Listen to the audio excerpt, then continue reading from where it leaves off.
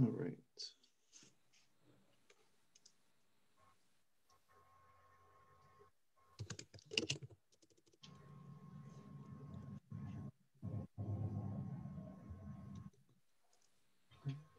Yep, I think we got a full screen and now expanding onto another page. Which is great.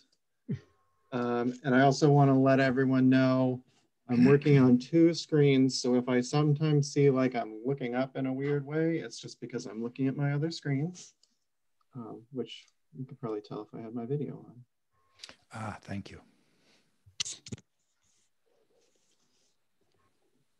We've got a couple more people coming in the waiting room.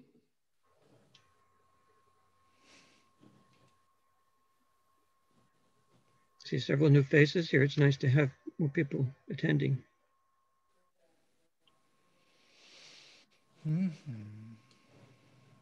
All right. So I don't see anyone else in the waiting room, and so I think that we can get started.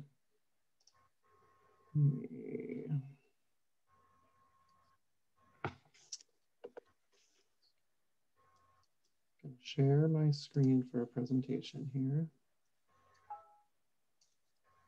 This is Alyssa. I'm the secretary for the group. For new attendees, if you'd like to be updated in the email list and receive emails from the group, it'd be great if you could type your email into the chat and I will add it to our list.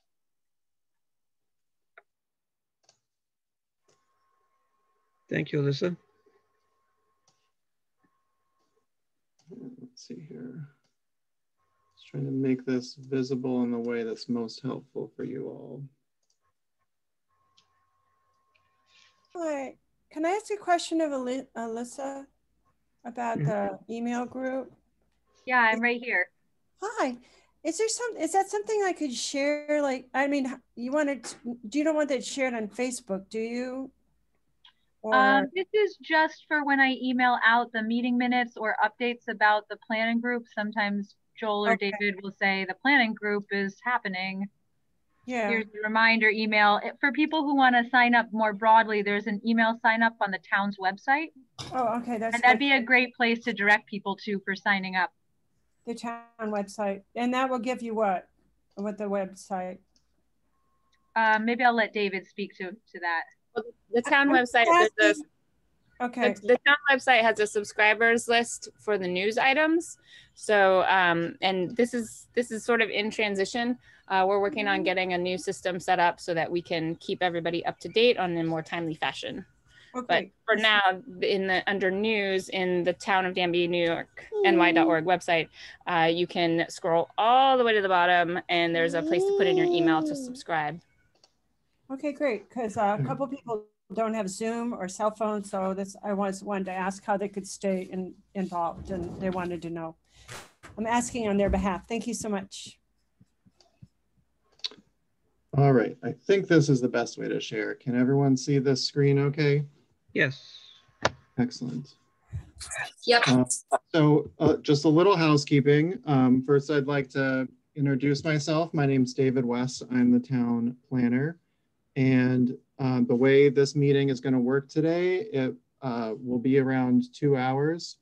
We'll have a presentation for, I'm guessing probably about the first hour, and then have time for conversation.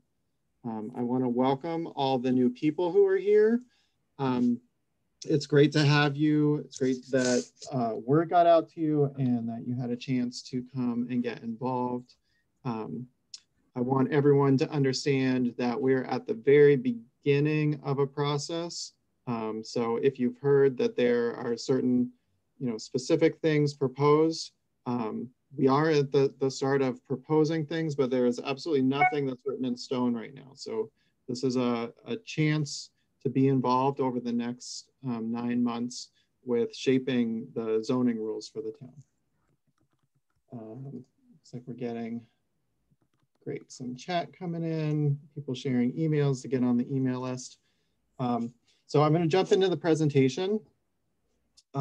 We are here in the town of Danby and we're working on a zoning update. So what's going on? What brought people here tonight? This year, the town of Danby has committed to making long overdue changes to zoning and subdivision rules.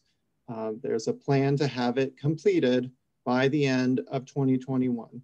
And I think there's a few good things about this. One is that, for everyone who's a busy person but cares about what's going on in the town, this is the time to get involved for these next few months to really shape the way these new rules are going to be formed and adopted.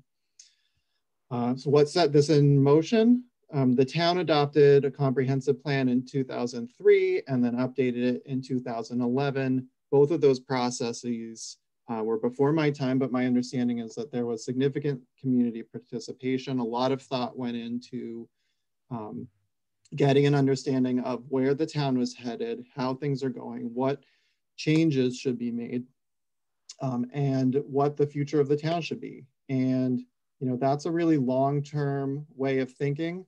And one thing that is supposed to come out of that is updating the zoning. And since then, there has been some small changes to the zoning. I think the zoning is always getting tinkered with a little bit, but there has not been a major overhaul to implement this comprehensive plan. To get started on that, when Joel Gannon, the supervisor, was elected, he started a wide-ranging planning group. I believe this started in early 2020, and that group has been meeting through the pandemic. There was a small break while the town went through different planners, getting me on board. And since I've been on board, starting in December, the groups have been meeting again and moving forward. And I'm going to talk about what they've accomplished later in the presentation. As they've gotten to the point of working on specific adoptable ideas, starting to make proposals for how rules might change, the town board passed a moratorium on subdivisions in the low density residential zone last month. This is to press pause on new subdivisions in most of the town while the town is updating these rules to make sure that we don't have a rush of subdivisions trying to get in under the rules that we've kind of established are really not working, so that we can really work with all of the members of the community and come up with some strong zoning that we can support and then open back up for subdivision going forward. So what's a moratorium? It's a temporary pause of land use approvals. There's lots of kinds. The one that the town adopted puts a pause on new subdivision applications in the low density residential zone. And it expires at the end of 2021. So we have approximately 9 months right now to get new rules in place before we kind of reopen that process of subdivision. Some things that it doesn't do, it doesn't stop you from getting a building permit. If you want to build a house or build another building, you can still do that. It doesn't stop things in other zones. And also there's a process for hardship. If you own land and there's some reason that it really needs to be subdivided during this time, the town board put in a process for you to apply, explain what the hardship is, and be able to grant a waiver in special circumstances. So what we're talking about now is this process of updating the zoning, and it's a big deal for a town. It usually takes a long time and requires a lot of effort, a lot of hours from a lot of people. And I'm impressed with the town board really being committed to getting this done as quickly as possible. Having a moratorium for just 9 months with an expectation of having zoning ready at the end of that is a quick timeline. And it's also, being a compact timeline means that it's a chance for people to really engage heavily. And the town board has committed to having an extra meeting, spending extra time of their own every month to keep this process on track. So what is zoning? Zoning is the most basic rules for what's allowed to be built in the town. Is our zoning working? The question there is, do you like the way the town is changing? No one can stop change entirely. Change is inevitable. but we get to decide how the town changes, what kind of town we become. And zoning is really the DNA for how a town develops. And right now, you know, a lot of the complaints that we get, a lot of the issues are related to how our zoning is structured and what it allows. So the comprehensive plan had a lot to say about zoning, and I'm not going to read all of it, but I'm going to run quickly that the comprehensive plan specifically called out a desire to prohibit or discourage development on erosion-prone steep slopes, protect natural resources, providing sensible and flexible development patterns, use conservation overlay zoning and incentive zoning, rural development guidelines, streamline the development review process, make it easy to do the things that people agree should be allowed, establish conservation standards for unique natural areas and buffer zones, preserve and support historic and cultural resources, identify the impact of current zoning on development of actively farmed or unused farmland, explore cluster, flag lots, rural compounds, create rural developed guidelines and design criteria, consider more protective language and specific references for working with historic landscapes, developing design standards for new construction that reflect Danby's architectural heritage, prohibiting land uses that encourage or result in the loss, degradation, or destruction of historic and cultural areas, farms, farm buildings, and open landscapes, encouraging and incentivizing preservation, utilizing cluster, transfer of development rights, planning, and zoning tools, preservation of historic farming communities, and the use and adoption of modern zoning, land use tools, and such as transfer of development rights. So there's a lot that's called for to change the zoning, and it's a big job for us. So the zoning is a 73-page ordinance adopted by the town, first adopted in 1991. It's had updates over the years. The most recent one was in September of 2020, but those were relatively small amendments. The structure really dates back to the 90s. There are rules for each zone in the town. There's general rules for all zones, special use rules, processes for site plan review, special permits, processes for the planning board and the Board of Zoning Appeals, for rezoning, for enforcement and permitting, and interpretations by the zoning officer, which is me. So what does the zoning say? First thing that's important to note is that most of the town is in one single zone. It's in the low density residential zone. So right now we're treating most of the town the same. It's one set of blanket rules. It allows 2-acre lots and an average density for new subdivisions of 1 lot per 5 acres or 1 lot per 200 feet of road frontage. For yards, it requires a 50-foot front and side yard, 75-foot rear yard. And accessory buildings have to be 10 feet from a rear or side yard. There's a height limit of 36 feet from the lowest exterior grade. And as an example of what the zoning gets when it's applied, the build out of Yapel Road is an example of 5-acre average density. So this kind of pattern of development where you have a house every 200 feet and 5-acre lots on average, that's currently allowed basically everywhere in the town. And we're gonna look, you can look at this map, everything that's green is the low density residential zone. And so you can see at the same scale, we have different contexts that are within that zone. You have the Yapel Road context in the upper left-hand corner there, where you can see those 5-acre lots, very suburban. You have Bald Hill Road near the hamlet, which is kind of a similar context, slightly larger lots, but frequent built up all along the road. We're applying those same rules to places like Lane Road and Peter Road, Deputron Hollow and Hillview Road, places where you currently have large lots, really large lot sizes, not a lot of development along the road, and some pretty sensitive ecological features. So what else does zoning say? It lists permitted uses. So in the low density residential zone, the permitted uses, meaning if you want to build one of these things, you can just apply for a building permit with no further review, are 1 or 2 family homes, public utility structures, customary ag uses and structures. So that's allowed by the same rules, the same lot sizes across almost all of the town.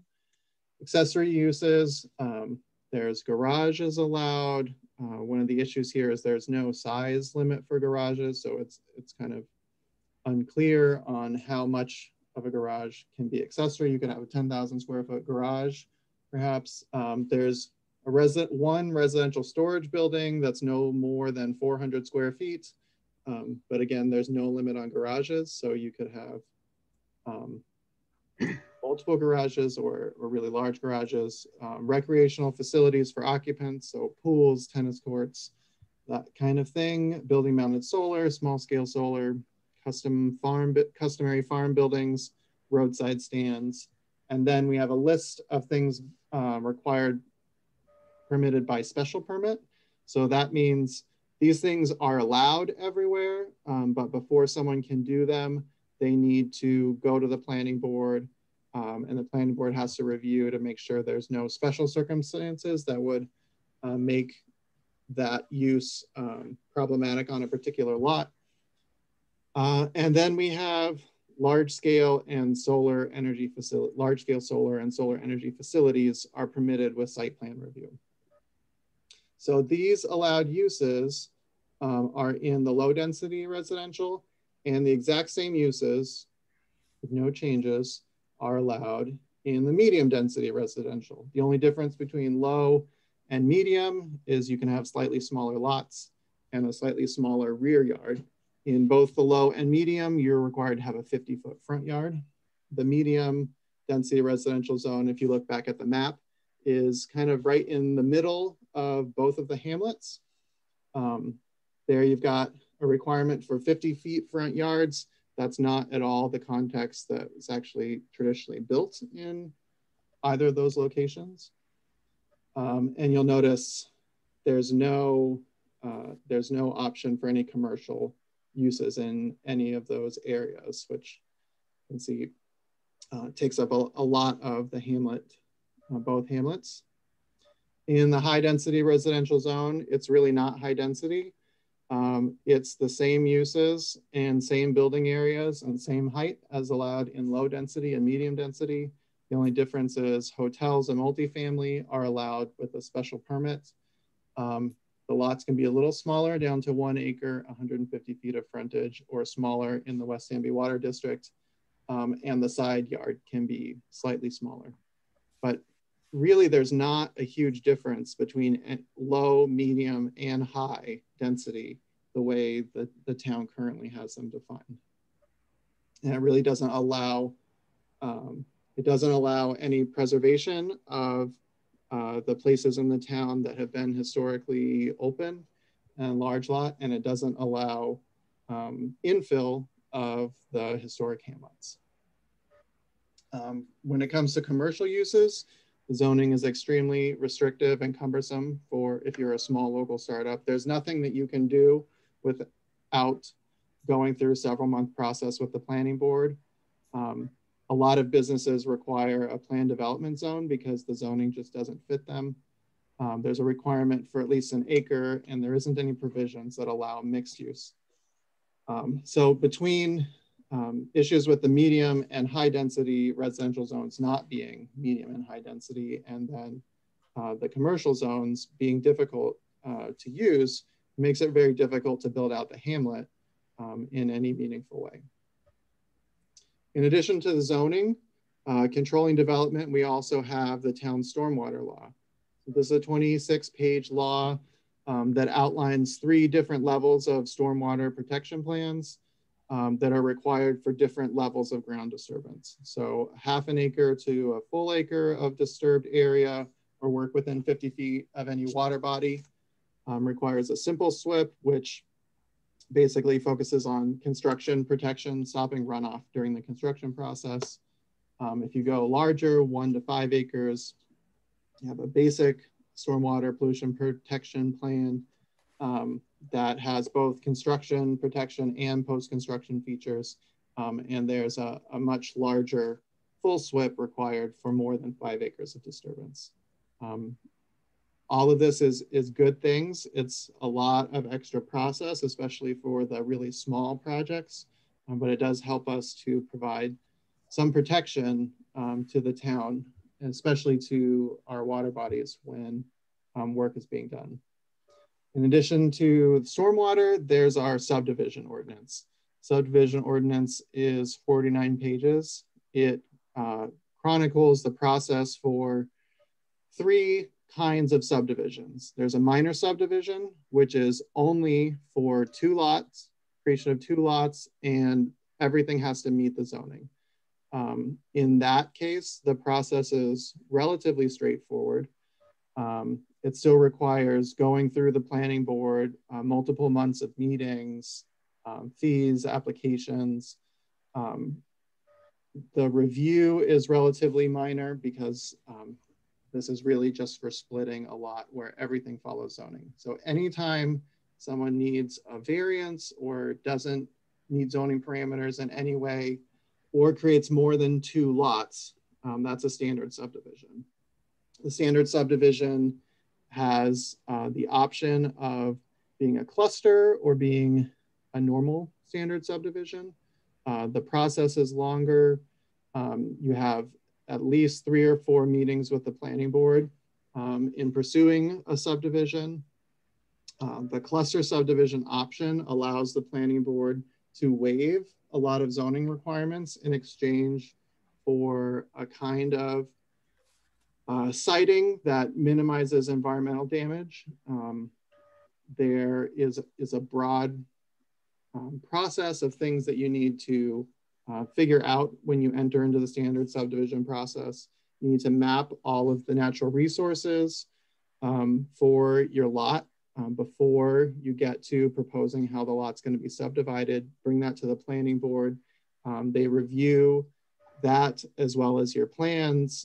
They can require changes in the layout of lots based on those natural resources. One thing this whole process doesn't do is it doesn't actually reduce development rights at all. So because most of the town is in that low density residential zone, you're allowed a lot for every 5 acres. And those lots can be as small as 2 acres. So nothing in the subdivision requirements is allowed to reduce the number of lots that you can get. So even though the planning board is going to look at wetlands and forest areas and unique natural areas and slopes and all of those different things, they're not allowed to reduce the number of lots that you can gain in that process. And one of the things that's really difficult for the town is most of the time when someone comes forward with a subdivision, they don't actually know what's going to happen with it, right? They come forward and say, I just want to cut off 5 acres of my lot here, or I'm going to cut off 2 pieces of 5 each and then have, you know, the rest left over, but I'm just going to sell them. I don't know what's going to get developed on them. And doing that kind of piecemeal development doesn't allow any planning to happen. It makes it difficult to follow our requirements. And I'll also say that the requirements are very stringent. They're difficult to understand. There's a lot of different processes. I don't think that they have always been particularly well followed. I know it was definitely a learning curve for me to get all of the various components to mesh together. And because of that, it's difficult for landowners. It's difficult for neighbors to figure out what's allowed. And also the town ends up spending money that may not necessarily be needed otherwise on legal battles that can be costly and prolonged and difficult both for the community and for town.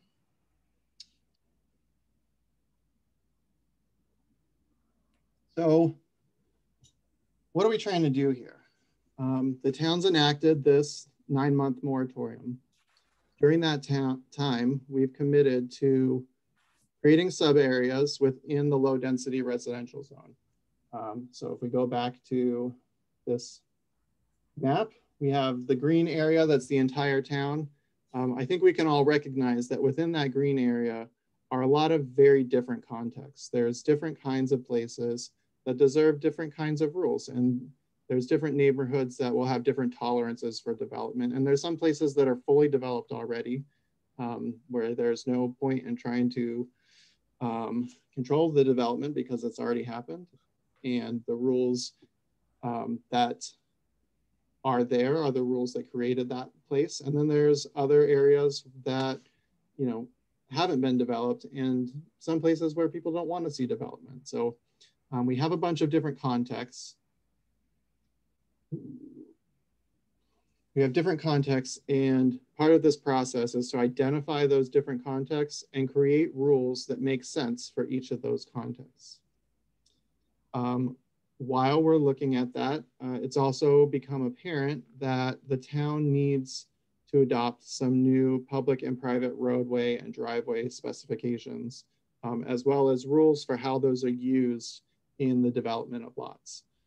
So right now the town has one, it's called a highway specification. That one specification is 20-foot paved way with a 10-foot lane in each direction, with 4-foot shoulder on each side of that, and then an 8-foot ditch and a 50-foot wide clear area. That's works well for a high-speed through road. It doesn't really create a kind of quiet backcountry rural character for a house for a road that just has a few houses on it. So it makes sense to think about less environmentally damaging roads that could be options for places that a new road is going to be built to just serve a few houses. In addition to that, there is a legacy of inconsistencies and other problems in both the zoning and the subdivision ordinances. So because these documents have existed for a long time and there's been a lot of changes over the years, there's things that have become inconsistent either with current case law or current state law, or just things that, you know, errors that got added into the code over time, or things that don't make sense, or things that conflict between the zoning and the subdivision, or that create confusion or conflict. So 3 planners before me have all left lists of things that need to be fixed in the zoning. We're going to be working through those. And that's, you know, part of the reason for the moratorium is it's just impossible to do this amount of work while we have a constant flow of new projects that require this intensive review. So the moratorium allows us a little space for both me and for the planning board and for the town board and for the planning group to work on this process and spend time evaluating, where does the town want to be in 20 years? How are we going to get there? How do we make sure that all of the rules make sense and are clear? And that's our end goal. Let's create a clear set of regulations and approval criteria that can be understood, that landowners can follow, that neighbors can understand, and that is possible to have every project follow all of the rules and all the processes through the work with the public and with town staff. So I think that's a really good goal for these 9 months. We have some other tasks to complete as well. Working with a hamlet group, we are looking at incentivizing development in the hamlet areas, fixing the zoning there, because that's where the comprehensive plan says development should be focused, and it's really where the community has said, you know, we want some of the amenities that the hamlets have lost, that the town has lost. So we want the hamlets to be kind of the real cultural heart of the community. And that's hard when there isn't very much there. So that involves creating new zones that support small scale development and small businesses in the hamlet that make it easy for them to locate and function there, minimizing barriers to bringing in those wanted amenities and housing where it makes the most sense. Beyond that, the general code code tasks here beyond just fixing the low density residential zone is again, making the code easy to understand and enforce, making process clear for owners and neighbors. When people are doing the kind of development that the town wants to see, that should be easy. It should be a clear process. And then it shouldn't be possible to do what the town says they don't want, or at least there should be a lot of review and a lot of process. So the goal is that what the community says is their goal is something that someone can do with as simple a process as possible, and things that need additional review will still require that additional review. So what's been done already? As I mentioned at the top of this presentation, Joel started the planning group at the beginning of last year and structured that group so that literally anyone in the town can be involved in it. And by showing up, you get a vote in the process. So it's structured in a way that's very open and encourages anyone and everyone to participate. As part of that, the main planning group has several working groups. Those working groups are the Hamlet Working Group, the Conservation Working Group, Public Outreach Working Group, and a Tax Working Group. So far, accomplishments of those groups. The Tax Working Group, I think, was a real early success. They identified that one of the major problems for large landowners in the town is that rising taxes are expensive. And one way of paying those rising tax bills is to subdivide. And a lot of people don't want to subdivide, but they feel that they need to because of the financial burden of rising taxes. So this group put together a process where a landowner could take on a less than permanent conservation easement. So a conservation easement for, I think, starting at 15 years and going up. The longer the time of the conservation easement, the greater the tax reduction. But the thinking was there's already a tax reduction available for permanent conservation easements. These tax reductions would be available for non-permanent easements. So someone who wasn't comfortable locking down a parcel forever could test it out with a shorter term. And of course, with that shorter term comes a smaller tax break, but as a way to incentivize people to try that out. So the town board passed a resolution supporting this system and asked the state legislature to adopt it. In order to do this, we need the state to pass a law allowing the town to do so. Since that resolution was passed, I've been working with Anna Kell's office and Pete Oberacher's office, and they are supporting this law, and it's being drafted by Anna Kell's office and will be brought to both the Assembly and the Senate this year for adoption. And really hopeful that it will be able to go forward. There's only several other towns that have gone this route. So it's nice that we're not the first. It's not something totally foreign, but it's not something that most towns have. It's relatively unique. So I think that is definitely a success that's come out of this process. The Hamlet group has worked to identify a core Hamlet area and a Hamlet neighborhood area. These are draft maps, and I'm going to be showing you where you can find all of this information in a few minutes. In addition to that, they've worked on brainstorming what the vision for the future of the Hamlet is. And what's really come out of that is people saying that the Hamlet should be, the cultural heart of the community. It should be a place that has some more amenities, some of the things that have been lost, like a place to shop, also kind of third places, a place for people to hang out that's not their home and that's not their work. So things like cafe or an ice cream shop or a restaurant, something like that would be nice to have in the Hamlet again, as well as being a focus of residential development so that you have a place for smaller lots that are more affordable and for smaller scale housing that also brings an affordability option and a different option that's not available in other parts of the town.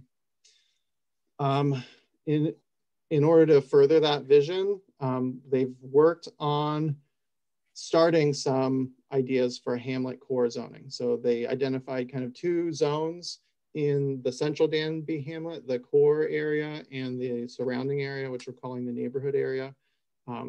We've basically had 1 meeting starting to look at a rough proposal for zoning ideas for that Hamlet core area. And there's still a lot of room for input there. Those meetings will be ongoing, and then we'll move on to the Hamlet neighborhood area. The conservation group started. They've worked on a lot of different thoughts about how we should decide what conservation should mean for the town. What is the rural character that the comprehensive plan says many times that we should be protecting? There's a lot of different views about what exactly is it that we want to conserve in the town. One of the recent, I think, successes of that group is starting to identify specific zones that we could carve out of the current low density residential zone, because that's really the impetus for this big push of getting a zoning update done in the next 9 months, is finding different parts of the low density residential zone where we want to or don't mind seeing development, and areas where we want to see less development, and developing different rules for those different contexts.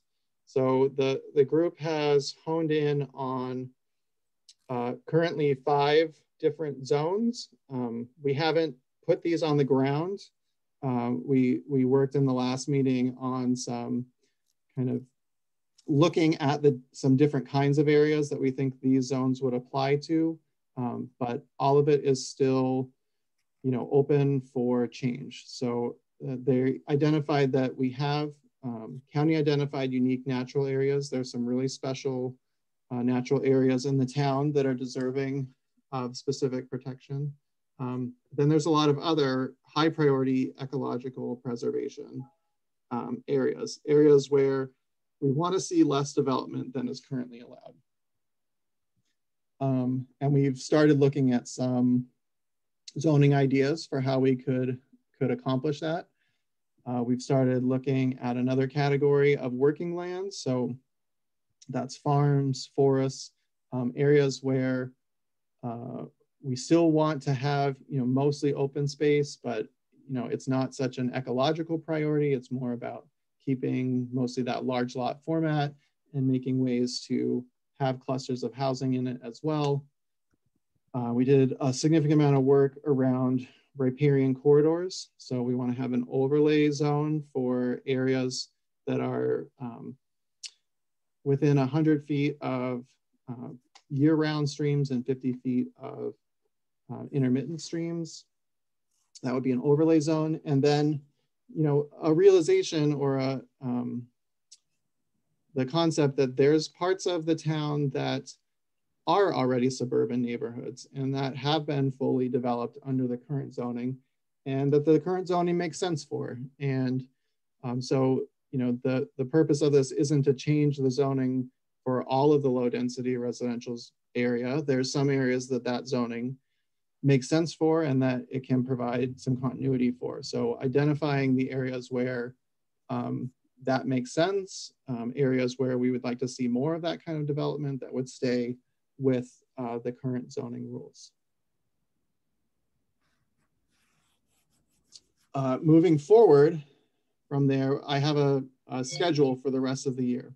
So the first quarter, the town passed the moratorium, started scoping for the zoning update, reviewed all of the past zoning and subdivision regulations and problems, gathered data. The second quarter, we're starting this public process. So it's great to have you all here tonight. We're going to spend some time to hear from you, to discuss these concepts, and to talk about how you can be more involved. And this is just the beginning. There's going to be a lot more opportunity going forward. But I think we need to hear from more people about what is working, what isn't working, and get everyone on the same page with understanding how the existing processes work and what should be fixed and what should be protected. During this month, we are identifying those new zones, and I hope that we can shore that up and get to a point where we have agreement on the list of zones and the purpose of each of the zones within the low density residential area, so that then we can have the rest of the year to work on those.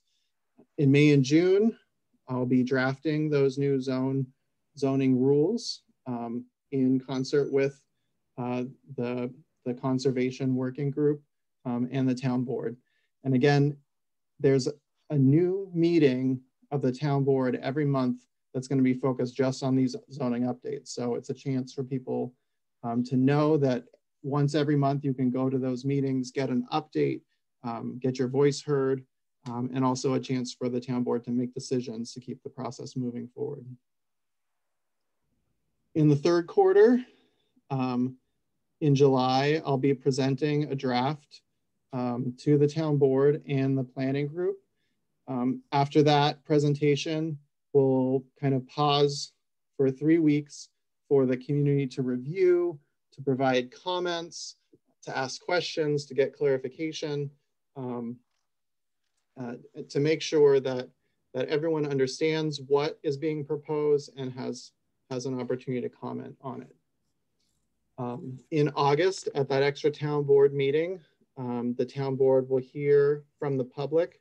We'll have public forum for feedback on the code and a chance for the town board to process that and decide how they want to direct the process going forward. Which of those comments do they want to use to make changes? Are there elements of the code that need significant further consideration? Are there things that were missed entirely? Are there things that should be taken out? It's a chance to kind of check the progress and give me further direction moving forward. At that time, you know, there'll also be the opportunity for all of the other boards that exist in the town, the CAC, the planning board, the Board of Zoning Appeals, all of the working groups will have the draft to be able to review it and be able to provide feedback to the town board. That will really be the sounding board in creating the direction for the process moving forward. In September, I'll get back to the board with changes based on their direction to me in August, and we'll have another chance for feedback from the public. It'll be a second draft. We'll have changed some things. Some people will probably like those changes. There'll probably be some things that people would still like to have changed. And that'll be a chance for more feedback and review. In the fourth quarter, our goal is to finalize and adopt something. This may not be a complete new zoning code. It's most likely incremental changes. Definitely those new zones within the low density residential. You know, I hope that we'll be wrapping in as many of those structural changes as we can, as much of the hamlet updates as we can. We'll spend October having working sessions to focus on areas of disagreement. I've done this with a lot of different towns. I can tell you there are going to be places that people just don't agree. And the best thing that we can do is pull people together and find something that works for most people. There's always going to be some level where people are, not everyone is going to agree on every piece, but I hope we can find something that most people can agree is fair and can support moving forward. Again, there's no point in adopting something that has a huge amount of opposition if it's just going to end up getting changed by the next town board.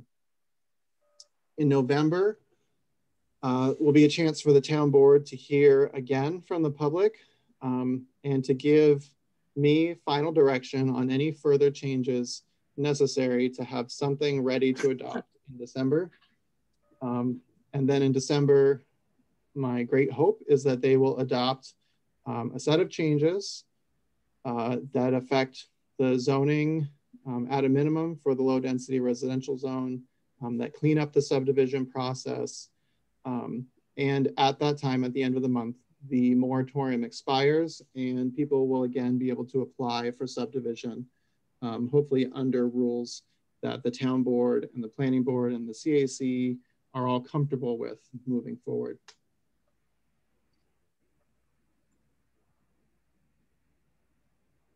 So during this pause, our plan is to have lots of public input. We're starting with this chance to get everyone on board with exactly what's going on and where we're going. And there's going to be a lot of ways for you to be involved going forward.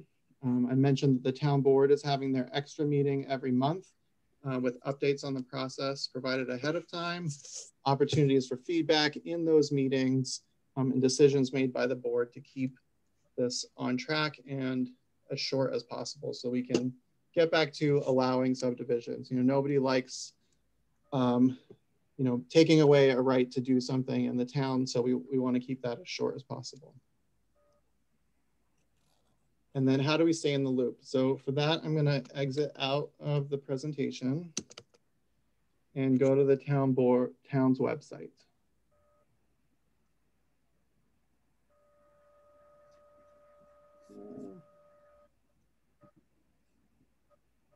All right, so the town's website is the main portal that you can get information through about this process. If you go to the town's main webpage, townofdanby.org, right at the top of the page, you'll see the town has temporarily paused accepting new subdivision applications.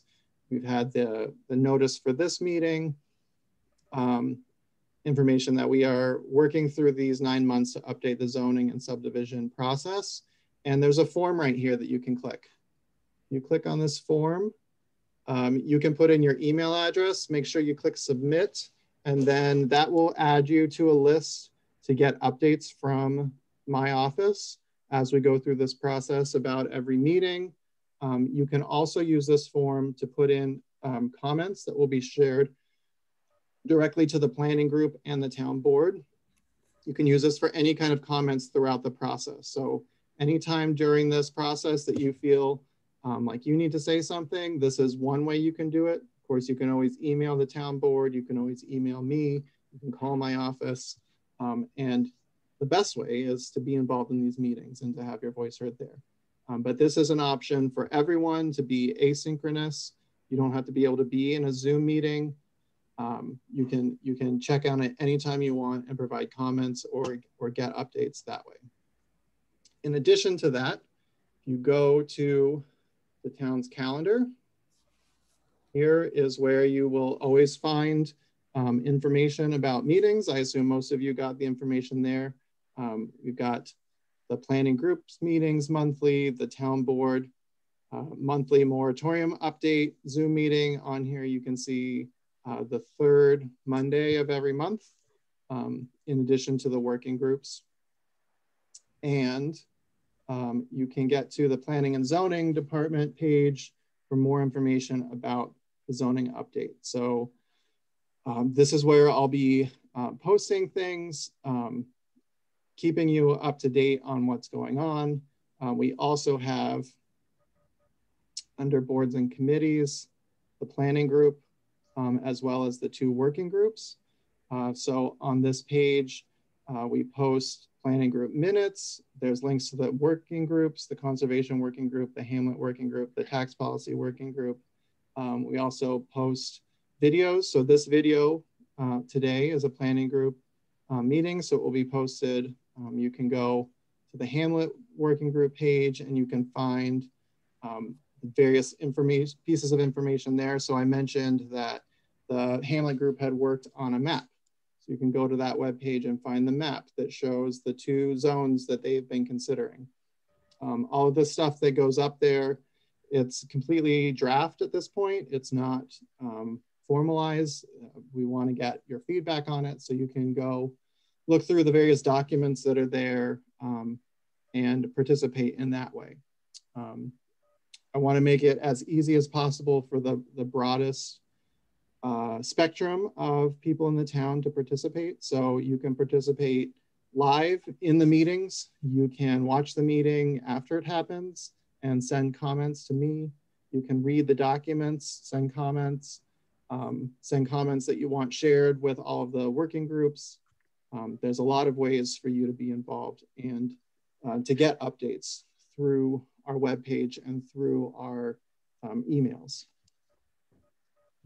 Stop sharing my screen. And this is a chance for us to talk about this process, talk about the things that you want to see, the ways that you want to be involved, the ways that we can get more people involved, and how we can make this the most effective moving forward for the town in the time that we have. Yeah, before we get into that, the mention wasn't made, but there is another working group that's been formed since we, in recent weeks here, and that's Alyssa DeVilliers and Betsy Kiyokowski were willing to have a group that's focused specifically on agriculture, and are looking to have others join them in that effort. And that will complement what's going on in the conservation group, or the zoning outside the hamlet group, as it's kind of come to be known and broader in scope, and looking specifically at what needs to be done to support agriculture and where in the town the agricultural zones might be best located. This is Alyssa. I'll just briefly say Betsy and I haven't gotten yet to reach out to anyone, but we're going to be reaching out to folks in the town who we think might be specifically interested in that. And we're going to be particularly asking farmers what would help them, and if there's any zoning changes or things that they thought in the zoning might help encourage agriculture to help preserve the rural character of the town. So that's a little brief blurb for people who might be interested. And if anybody here is interested in, if you could just sort of mention that in the chat, and that will help jumpstart that effort.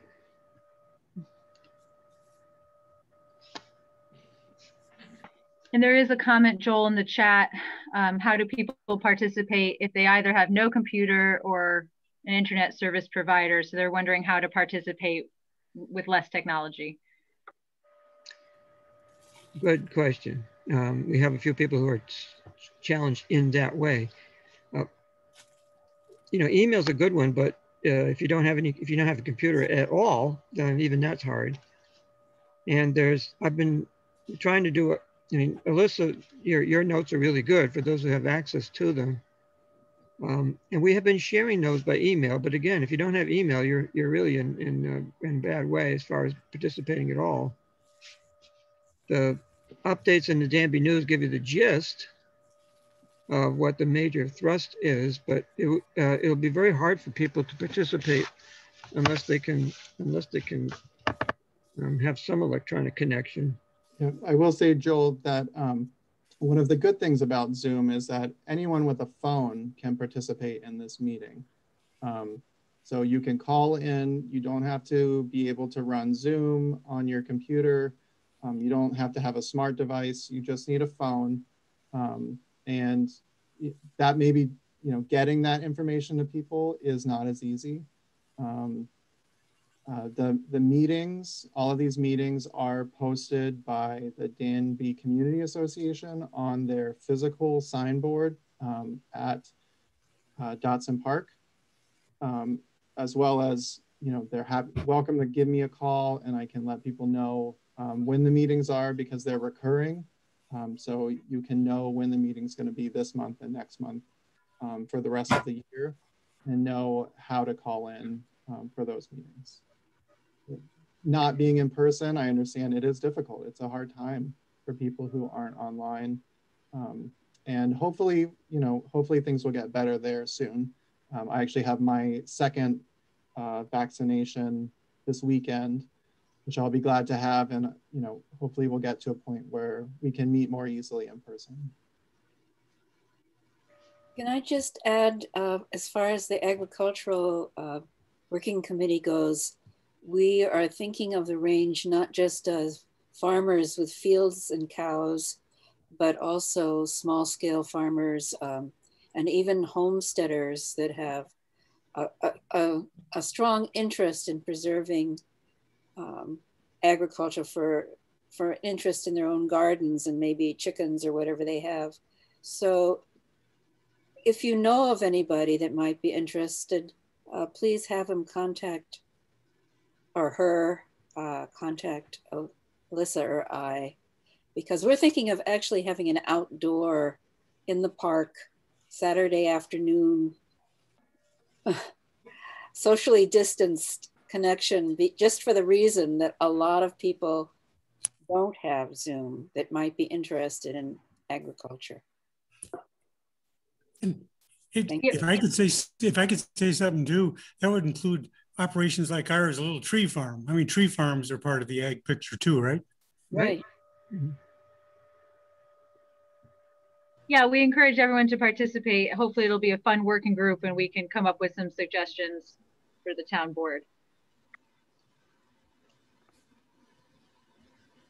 Excellent. And just for anyone not paying attention to the chat, and Ted did verify, in the monthly Danby area news on the back where the schedule is, it has all of the regularly scheduled meetings.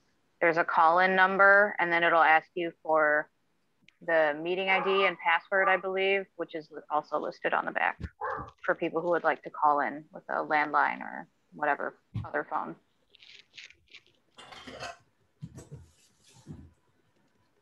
I'm putting in the chat right now the link to get on the planner email list, which will get you updates for these various meetings as well. And that's been up on the website since we just started, but not everyone goes to the website 5 times a day like I do. So it's good to share this with your friends, post it on social media, send it to somebody who isn't going to find it otherwise, because the more voices we get involved in this process, the better.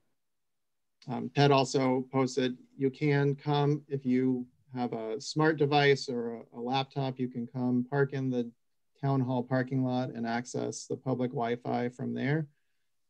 Or he's welcoming you to his house as well, if you know where that is. But I do frequently, it's not weird. I see all kinds of people in our parking lot, including your county representatives, will pull up in the parking lot to use the town's Wi-Fi. So don't need to feel weird about that at all. And I will say that the vaccination is moving along briskly, so it may not be too much longer before we can resume in person. And we're not just trying, we're going to set ourselves up so that it will be possible to have meetings both in person and via Zoom.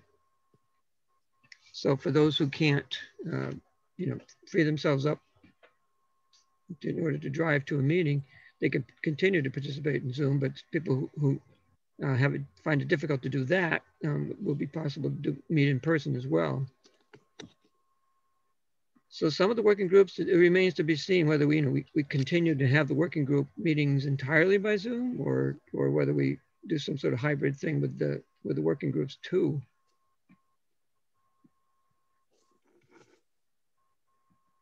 Great, and the chat continues to fill up with other ideas about how people can get access, including going under the shelter at the fire hall, where you can get their Wi-Fi.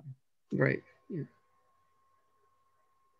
So how about the general thrust of this? We have a lot of people that I haven't heard from before, who are probably just hearing about, maybe you heard something that the town's doing a zoning update. What brought you out tonight? What made you want to be involved in that process? And how do you think development is going in the town? Do you like the way the town has been going in the last 10, 20 years? Is the change that you're seeing in the town what you want to see? Is it the vision for the future that you have for the town?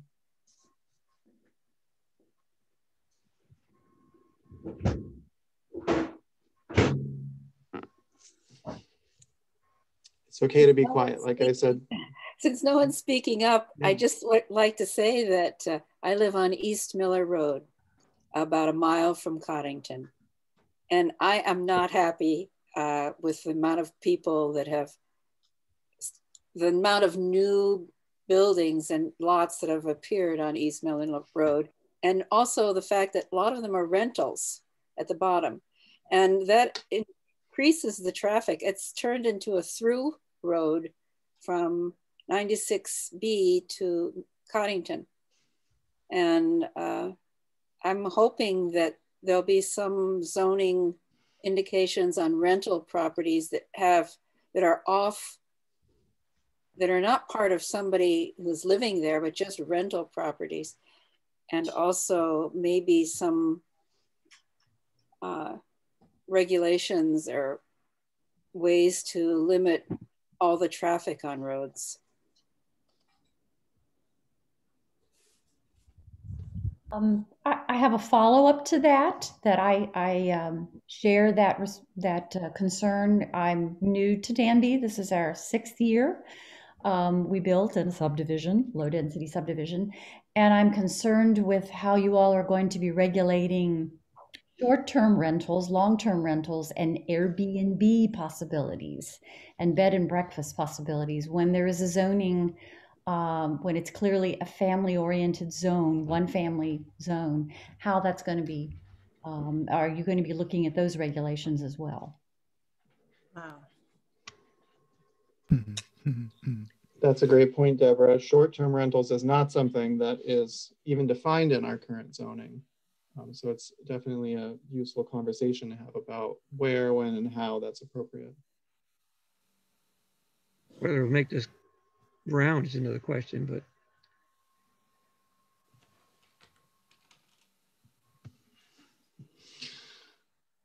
What else? What else are people interested in?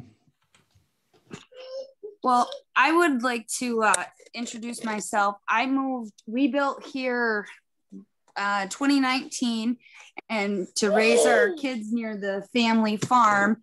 And I'm just concerned about the area that recently got sold, a bunch of land getting developed into, like a huge housing community next to, where we hope to raise our kids and take them hunting, and just worried about that lifestyle dream going away with a lot more housing coming in.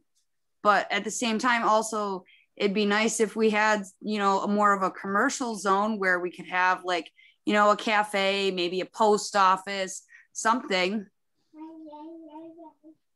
So it's like kind of give and take. Like I want to preserve the rural aspect of life, but it's also be nice to have some conveniences. Sure, and I think there's probably different locations for those two things, right? Mm-hmm.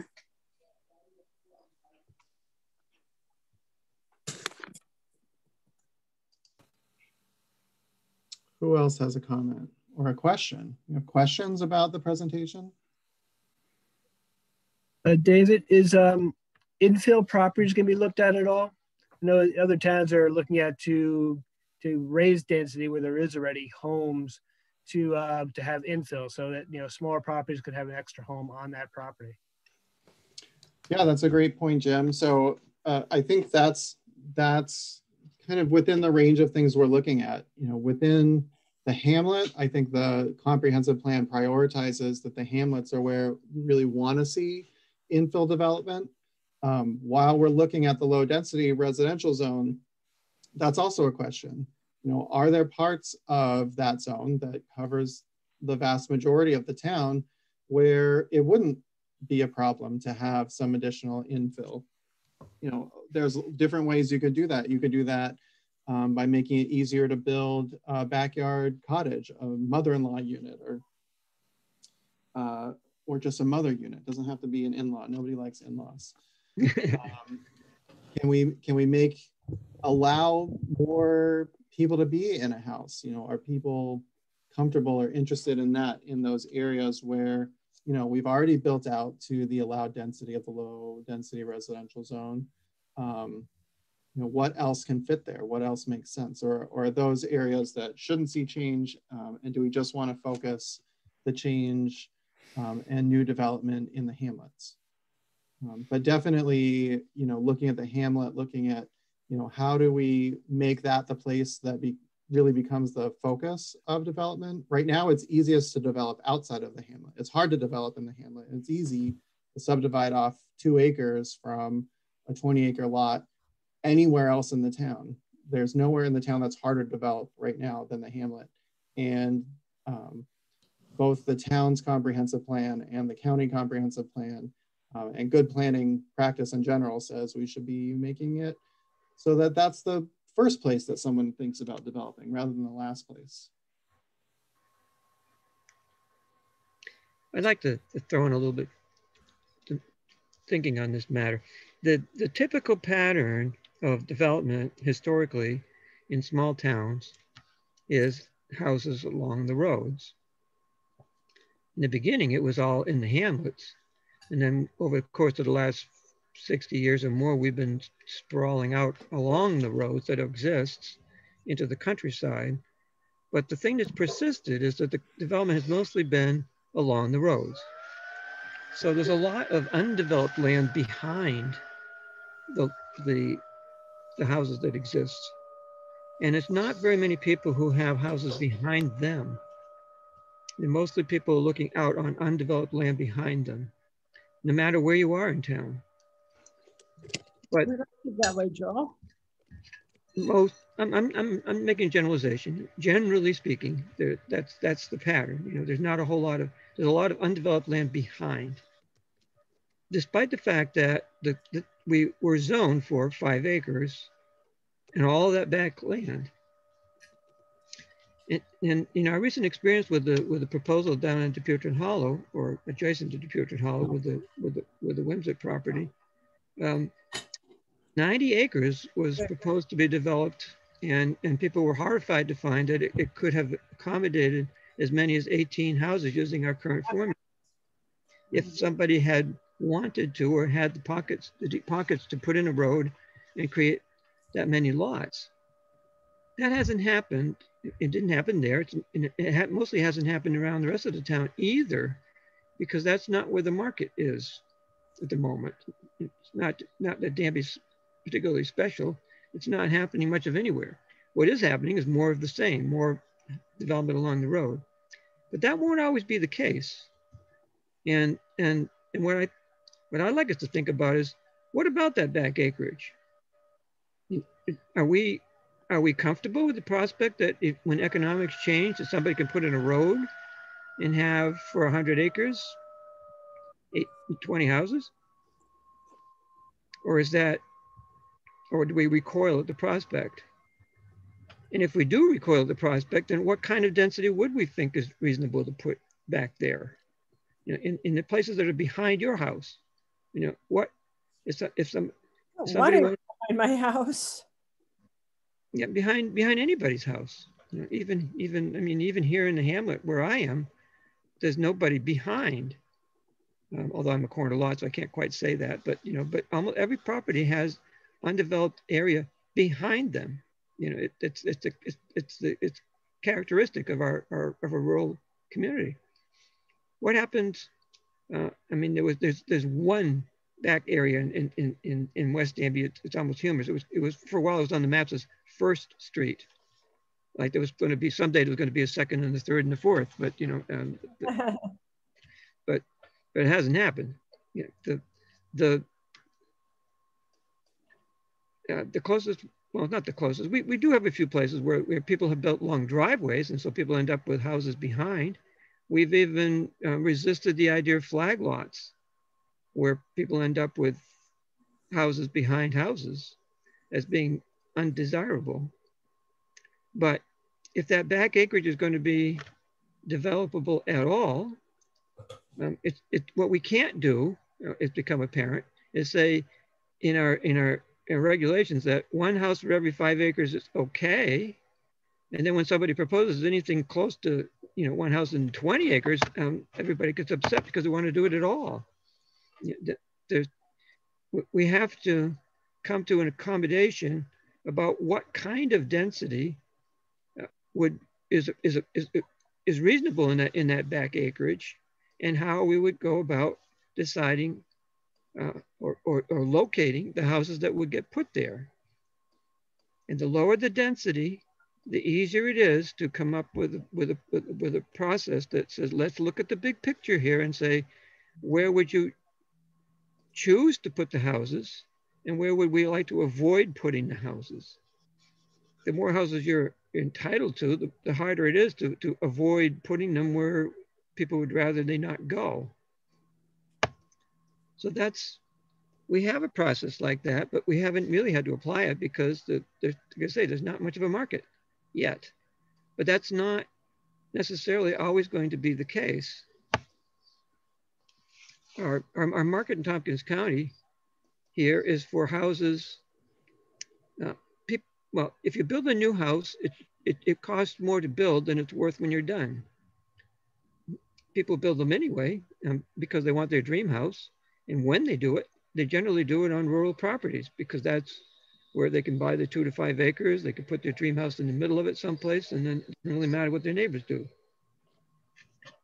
But another word for that is sprawl, and it's happening all over.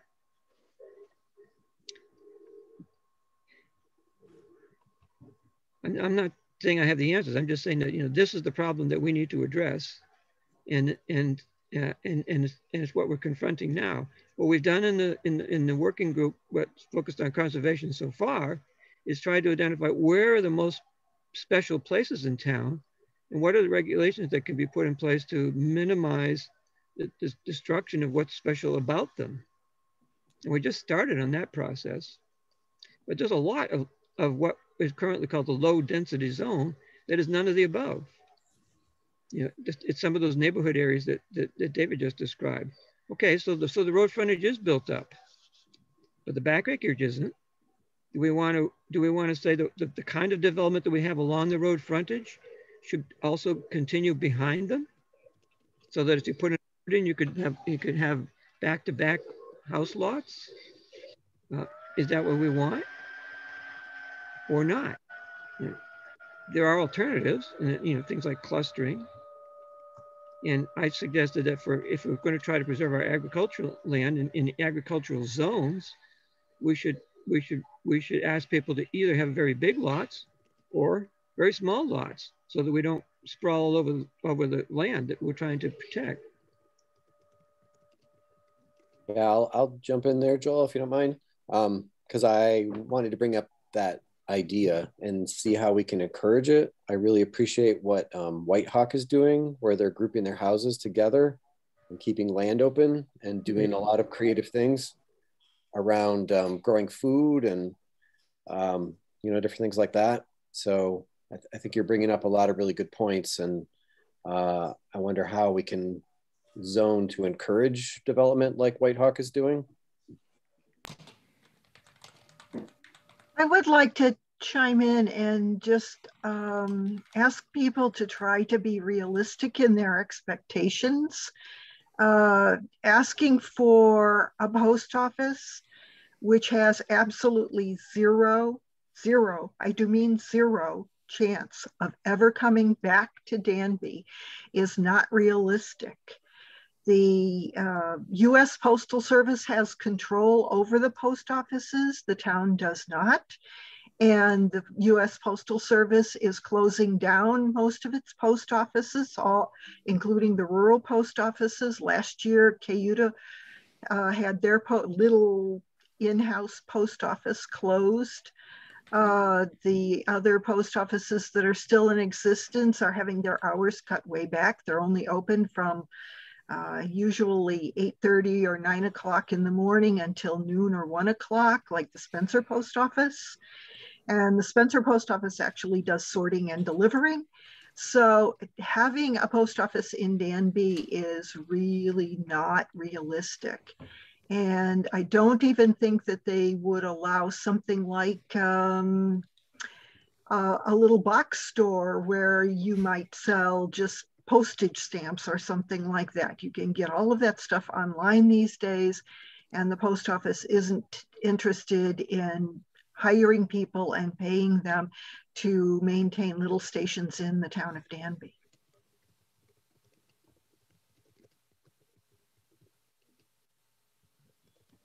You're probably right, alas. No, we haven't had one since the 1960s in the hamlet. And over in West Danby, when was it? It was like 1985 or 90 when the trailer was closed down. So it's unrealistic. Yep.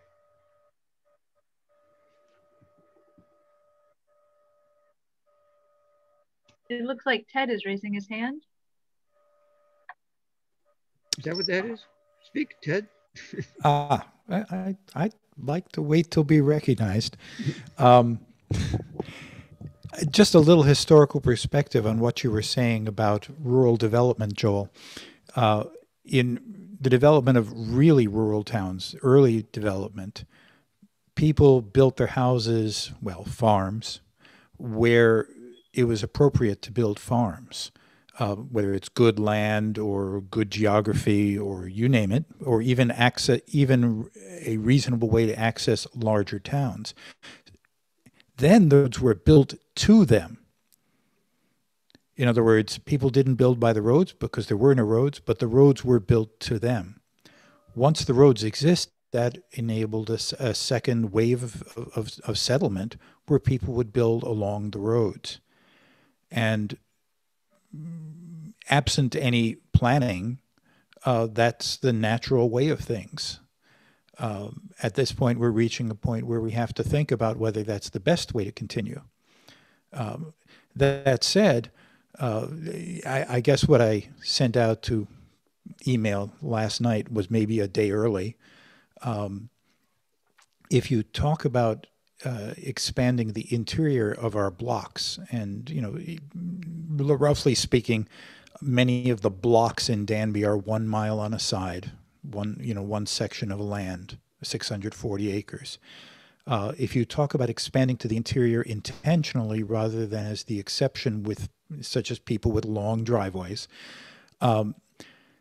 you're raising a whole lot of planning issues beyond just getting people to live in each other's backyards. You're losing some of the rural character quality that we have now, which is built on being able to look into those interiors.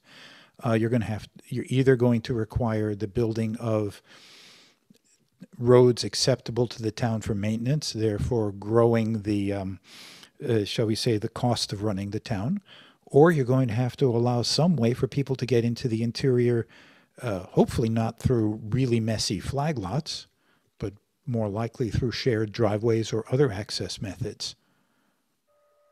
Just a perspective. Yeah. Well, I mean, I wasn't suggesting that we would want to, but only that what we currently have in place not only doesn't preclude it, it entitles it. Yeah, and for what it's worth, flag lots remind me of something else worth mentioning. Most of the flag lots in town are what you might call, a lot of them have some very creative property line drawing, which isn't actually, well, in my humble opinion, terribly natural. They're to provide access to areas that, well, you get some crazy shaped parcels.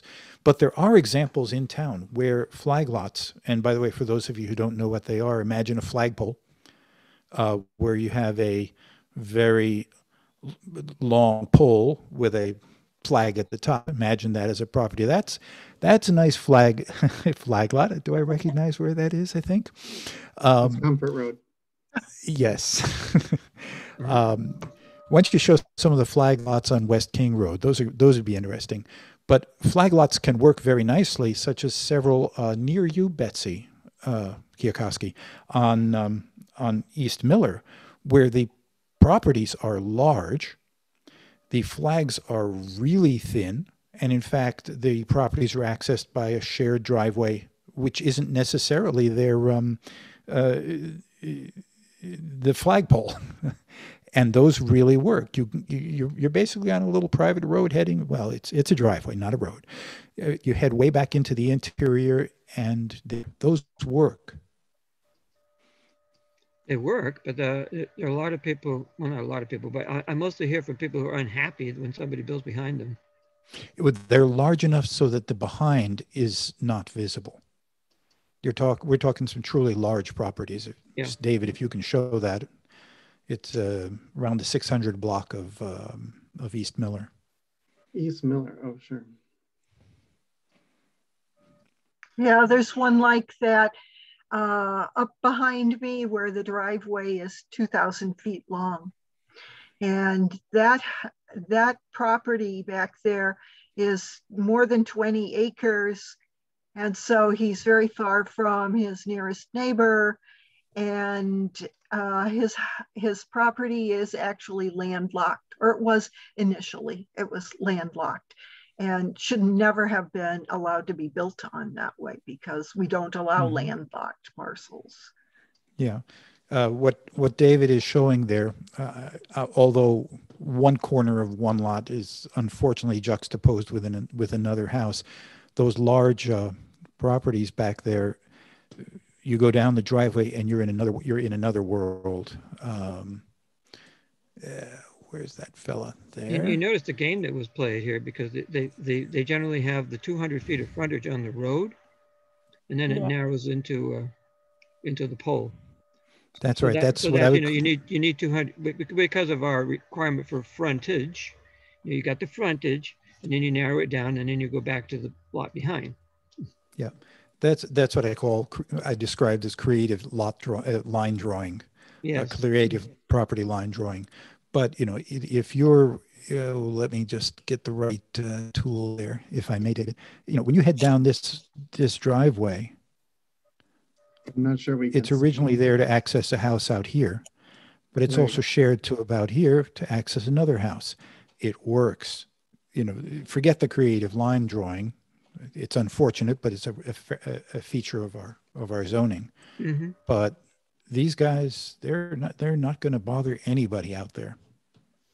Has anybody been to the? I had a question about this when I was looking at the map the other day. Has anybody been back to that pond or whatever it is that's listed as VBB there?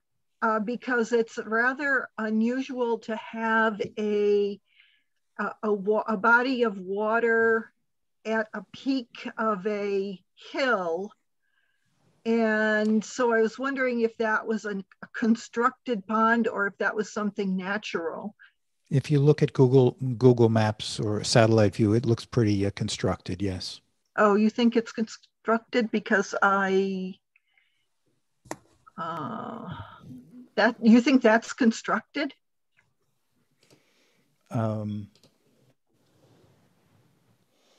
Rhonda, I think it is. I think you're talking about this one. Yes. I doubt it's constructed because it's connected. Oh, the one I'm thinking of is this one. Yes. So I was looking at the whole hill from a geological perspective, and I think that's something more like one of these kind of glacial cams or whatever you want to call it, which would be really unusual in Danby. We don't have anything like that. So we should take an interest in that little space there. I think it's worth noting that these lots that Ted was saying, is fine. It doesn't bother anyone. You can, circle moved because I moved the page, but how big are they? 27.75 acres, 33 acres, 12 acres, 100 acres. So, I mean, if we were willing to zone for, the back acreage for 20, one house for one house for every 20 acres, then it would be fine at that level. Well, as long as they stayed 20 acres, if somebody started to divide them up, we'd be in trouble. Well, Joel, I'm having a little difficulty here, Joel, because you and I had a conversation 2 nights ago, and you said the 1 in 10 is. I'm just saying that nobody would have a problem with 20 acres. Let me finish. I have a problem with 20, and most landowners who are larger landowners in town have a problem with that, because I've gone out and talked to quite a few of them. And now you're back to 1 in 20, which was Rhonda's crazy idea of 1 in 25. That's ridiculous. That is a take for people who have not been on those emails. It was not a diatribe, David. I feel like I'm standing up, the lone man with my fingers in the dike, trying to stop the dike from coming in.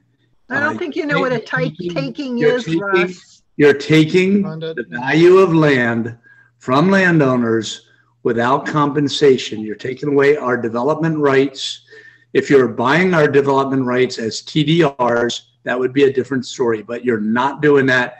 You're saying that a 100-acre lot that used to be able to put 20 houses, and that's the value of land, is the building lot on a piece of property, could then only have 4 houses. You're severely reducing it. My example was, if your house was worth $200,000 in Danby and the town board rezoned it so your value went down from $200,000 to $50,000, how would you feel? And that's what's being done to large landowners in this town if you go to that size lot. And Joel, you said that was not on the table. That's not the major thing being talked about. And listen to you. You're talking about it. I'm sorry about my attitude, but you're dealing with my nest egg. All my assets are tied up in my land. And you need to align what you're saying with what you are saying. You are talking about huge lot sizes for land, and that's not fair to landowners. I don't think that's really quite accurate, because what he was saying was somebody argued that if you have back land, then there's somebody behind you and it's going to impact your property, your house, because you're right behind you and they can see you. Joel said, if they gave examples, all of those back lots were 20, 80, 100 lots, big size. Joel said, if they're all that, then it's not going to have the impact on the neighbors. He didn't say they should be. He said, if they are what they are now, then it would not have impact on the neighbors. Well, I hear you, Pat, and you know, I understand that. We lived in Queens, New York City with a 50 by 100 lot that was double the size of most lots. So we had lots of neighbors where you could reach out the window and shake their hand practically. So it's much different here. But really the thing is, if you have a 5-acre lot, you can't stop someone from building next door unless you buy that land. I understand you think the view is yours, but it's not. Somebody else owns it. First, they bought it with their own money, or it was inherited to them through their family. Someone in their family bought it. And secondly, they're paying the expensive rent called taxes every year on it. So they're really funding that view. And you got to keep that in mind. And you cannot take people's rights away to do what they want and the freedoms that they have in their land. We're not talking about toxic waste dumps or stuff like that that's going to harm everyone. I understand you don't want a house next to yours, but if you don't own the land, someone can do that. Ted, on the other hand, bought a big chunk of land and he won't have a neighbor right next to him because he owns it. But he has a right to that. I don't think other people can tell large landowners what to do. I just want to make it clear that actually my husband and I owned 75 acres here. We are one of the large landowners. And I think I want to make sure that I'm being clear. Russ, I think it's valuable to have your voice. And, you know, I've talked to you about bringing in more people who share your perspectives, because it is a minority perspective in most of the groups that have gathered. There's a few, I think, technical points that I hope that our group can be clear on, because it's come up a lot of times and I want to make sure that everyone understands it. There's a difference between making an argument that something is illegal and making an argument that it's immoral. And something that you've said a lot is that something is a taking. And I've heard other people say it's stealing. And there's a difference there between if we want to make an argument about what's moral for the town to do and what's legal, because a taking is something that's very specific. A taking is when a government regulation removes all value from a parcel, and changing the development potential from a parcel doesn't take all value from the parcel. It could even reduce it, but even reducing value is not a taking. That's not what the definition of a taking is. And you know, I think it's great to have a voice being in this conversation and talking about what that means to you and what that means to other landowners. But I want to make sure that we're clear about, when we're talking about legal things, it is legal for the town to set requirements for development and to change including reducing the allowed development. And there's very specific case law about what is a taking and how much value needs to be removed to become a taking. And that's not anything near what is being discussed here. So I think I want to acknowledge that, yes, it's perfectly reasonable to feel like that's wrong. It's something you don't want to have happen. But I want to get the terminology correct, that it's not a taking, but it is something you don't want to see. And I can see in the chat, there's other people who feel the same way and don't want to see that as well. So I think David, I don't see how you don't see it as stealing. If my land value, I mean, I sent on that email, and I sent you the email with it, so you have it to share on this group or any other group now, that for properties that sold greater than 5 acres, which is how real estate agents distinguish large land tracts from lots, sold for a little over $4,000 an acre in our town since January 1st, 2020. 3 lots sold for less than 5 acres. They were all 2 to 3 acres. They sold for over $16,000 an acre for those 3 lots in the same time frame. So for anybody here to say that we're going to change your land from being 1 house for every 5 acres to 1 house for every 25 acres, and we're not taking your value, stealing your equity, you have a lot of explaining to do, because that's new math to me. But let me start the equation. The reality of it is that most of the equity lies along the existing frontage. The backland is worth less simply because it doesn't have access to the road. And it's hard to break that up into smaller lots without creating the access. And we have, so far, very few roads accessing that back acreage. People have bought big chunks and put in long driveways, as the examples that we just looked at indicated. They haven't broken up those back acreages into smaller lots and created a road to go back there to them because of the expense of doing it, and there's no market for those small lots. The subdivisions that we have had in Danby, when people think subdivision, they think of something like Old Town Village or Old Town Road or the Fieldstone Circle or the CMC development, Beardsley Lane.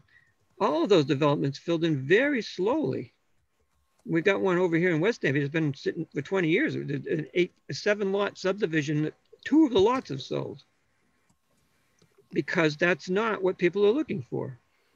So say, if I had the adjoining parcel, well, gee, you could put a road in there too and make, 14 more lots at the currently allowed density. But that's not, there's no market for it.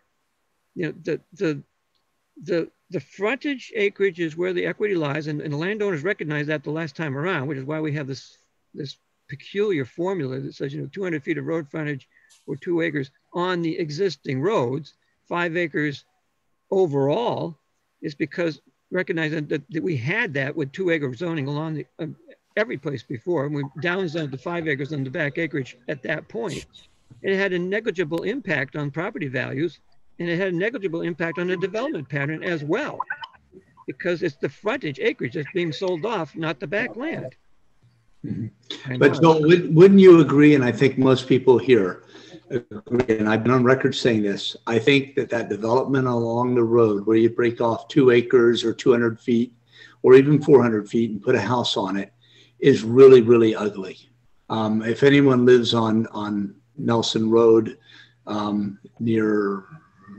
toward us, toward Steam Mill, I apologize, but those houses are quite ugly that are there with, I don't know what size lots Ted developed them into, and he had a right to do that, but it is pretty doggone ugly. And I don't think we want to see our town be developed where all the road frontage gets developed up.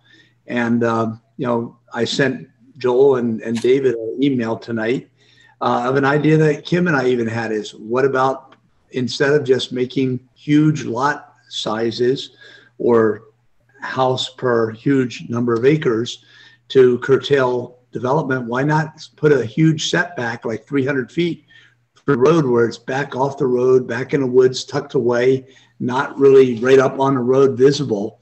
And that would allow our rural character to be there with a house back off the road.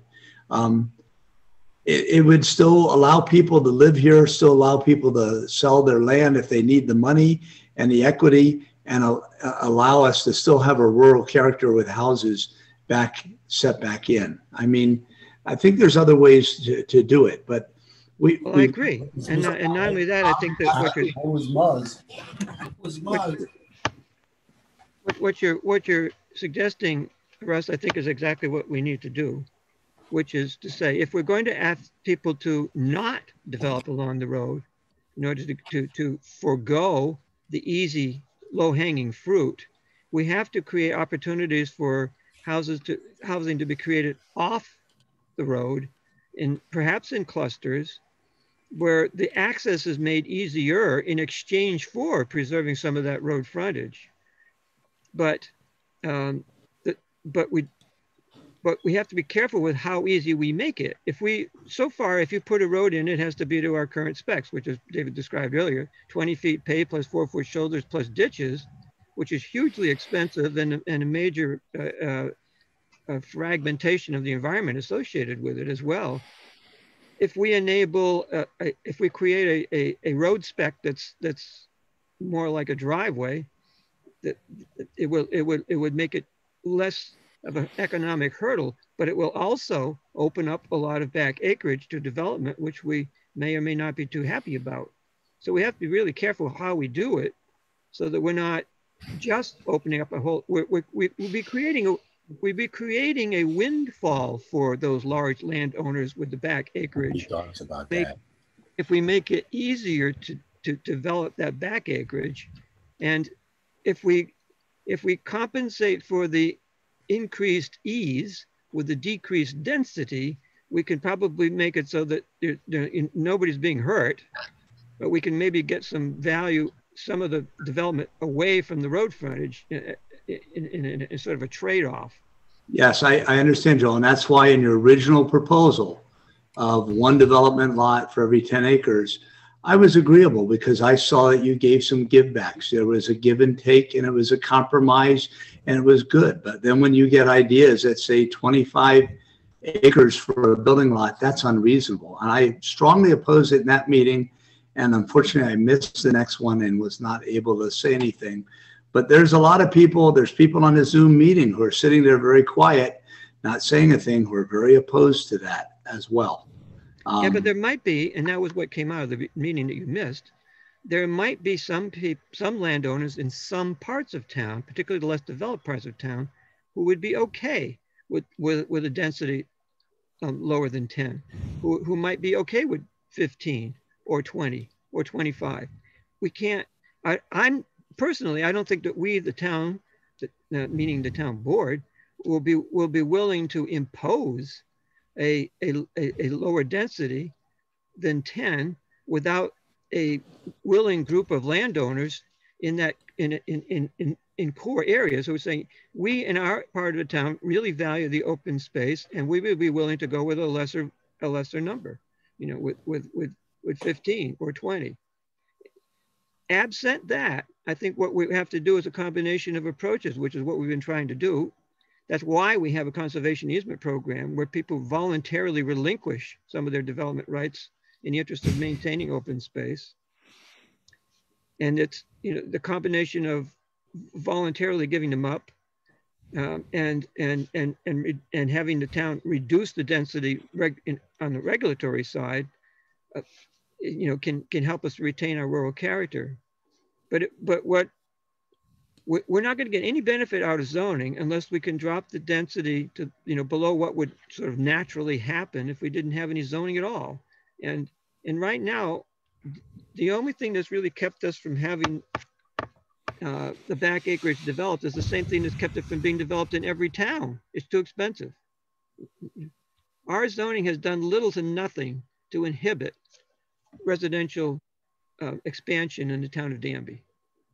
or to focus it anywhere. It's not doing a good job of making it easier to develop where the town wants it, or making it harder to develop where the town doesn't want it. And that's the core of planning, is prioritizing some areas over other areas, because some areas make more sense and some areas make less sense. And that's what we have to come to consensus about. I see Ted is noting that Nancy has her hand raised symbol up. I think that's been up the whole meeting, Nancy, but if you have something to say. Oh, you just muted yourself. You just muted yourself, Nancy. There you go. Nope.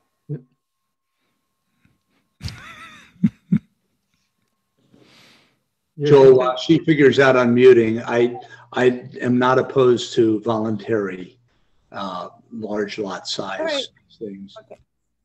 So the conversation has moved in very interesting ways since I had my hand up, but I wanted to bring back, just quickly bring back a question I have about the Hamlet development.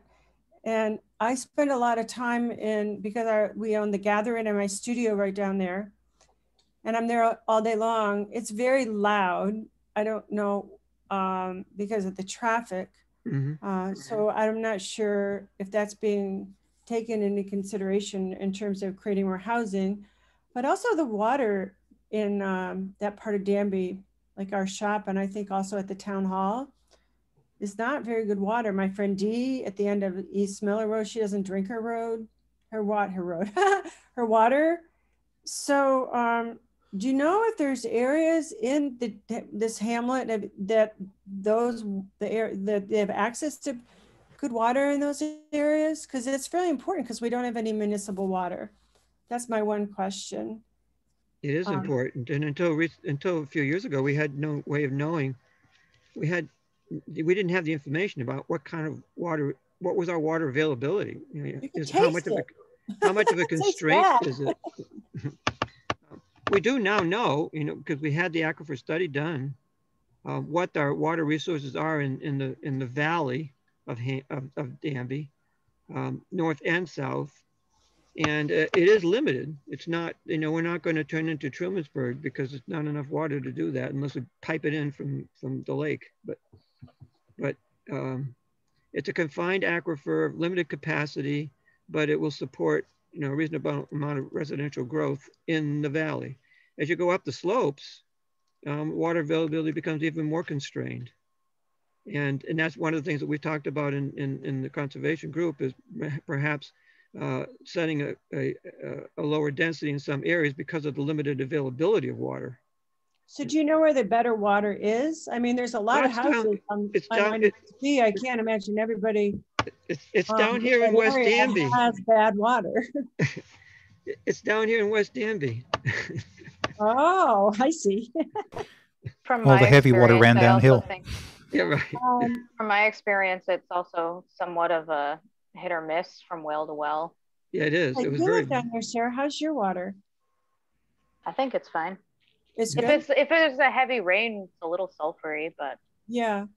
Ours is good sometimes and bad other times, so it comes and go. I just think that should be a consideration. And I'm wondering what our goals are here. I mean, are we trying to be market driven? Like, are we, and I'm really confused, because I'm hearing you don't want houses on the road because it's not attractive. But at the same time, we're concerned about developing behind the houses because it impacts the wildlife and the ecosystem.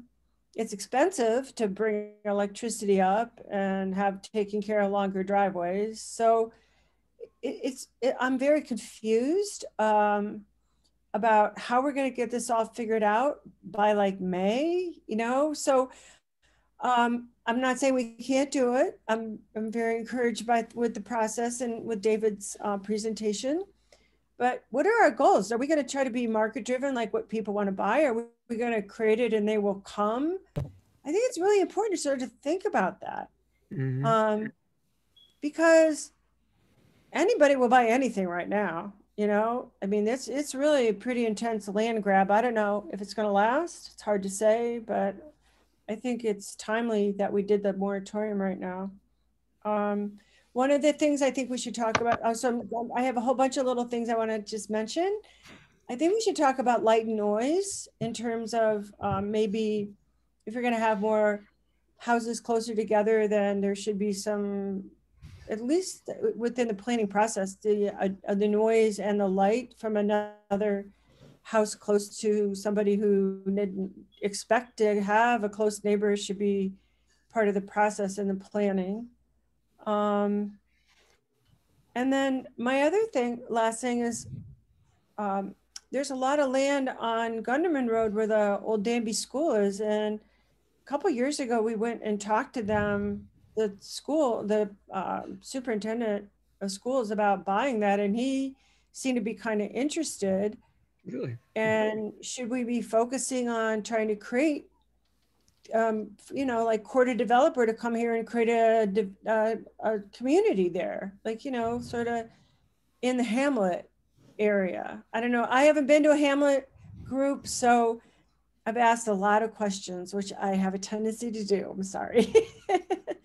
So we can tackle them or not, whatever. That's just kind of what's on my mind.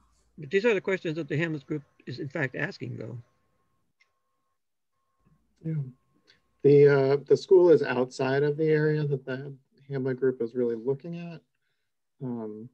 Although we certainly discussed it as, you know, one of the parts of the town that does have development potential. Oh no, sorry, I'm wrong. It's not. It is within the area. It's in the Hamlet orange, neighborhood isn't it? area. Yeah. Mm-hmm.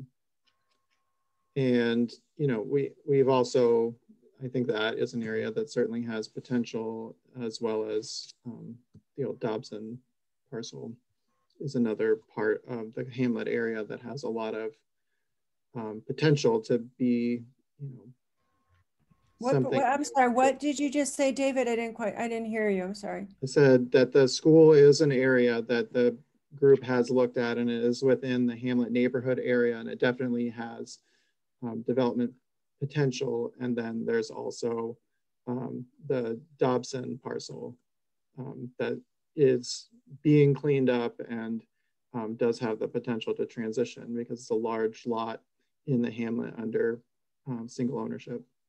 But it's, you know, it's a long-term, probably both long-term. Right, with fewer development constraints than a lot of the Hamlet, which is another issue we have in trying to grow the Hamlet, is that there's, you know, between the wetlands and the creek, there's a lot of constraints. Yep. We are coming up on 9 o'clock quickly, which is when we like to wrap these things up. So, you know, there's a lot of people who haven't had a chance to say something yet. If anyone who hasn't spoken yet would like to chime in, this is a good chance. I would, David. It's Toby Dean from Yaple Road. Hey, Toby.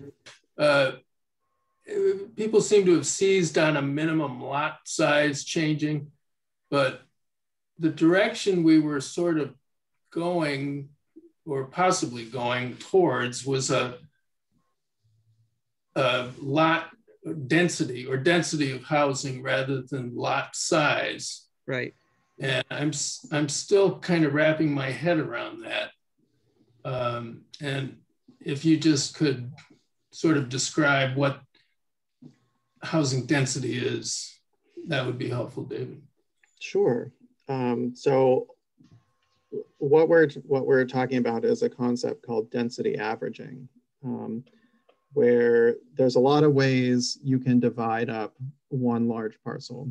And just to make it easy, I'm gonna make up numbers that are round. So let's say you had a 100-acre parcel. The way the current low density residential zoning works is that new lots that you create can be as small as 2 acres. But in addition to that, the overall average density can't be greater than 5 acres per unit or per lot. So if you had 100 acres and you wanted to make a bunch of 2-acre lots, you can have a maximum of 19 2-acre lots and then one lot that's all the rest of the area. And that gets you to 20 lots, which is an average of one lot for every 5 acres, even though all but one of those lots are smaller than 5 acres. And there's various ways that could play out and be different. And it allows you to cluster the development that does happen on one portion of a lot and then preserve the rest of the lot as open space. So one of the things, one of the possibilities that the conservation group discussed and that Joel proposed is that there could be a zone, some areas where the average density changed to one lot per 10 acres. But then the new lots that could be created were allowed to be even smaller than currently allowed lots. So maybe you could have 1.5 acre lots and you could cluster them all in one part of a parcel and then preserve all the rest of the parcel. So you'd have kind of a little rural cluster of housing, and you'd have a large contiguous area of open rural area that could continue being a farm or a forest or other open space area in perpetuity. So you can get the same, you can get the houses that you would be able to build if you just built them all along the street, but there's also area that's preserved. And so it's kind of a compromise. And I think finding compromises like that, I don't know if that's exactly the one, but finding compromises like that is what this process is, leaning towards. And I'd like it so that we could even go to smaller lots yet, and that will require us coming up with a mechanism for enabling and facilitating, making easy shared services. So that if like an eco village where they have a shared septic system, you can then go to you can go to 1/4 acre lots if you wanted and have a real little neighborhood. Mm-hmm. It'd be a little... And there is a way to do some of that in the current zoning, which is the cluster subdivision option. So right now, let's say you have a right to build 10 lots at a 5 acre density. So you have 50 acres, you can build 10 lots. The normal way to do that would be to have all of those lots be at least 2 acres.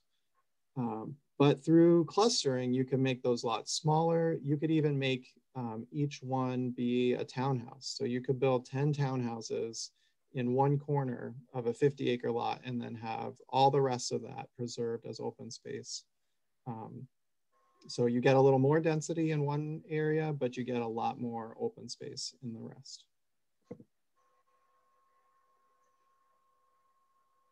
I just wanted to say 2 things.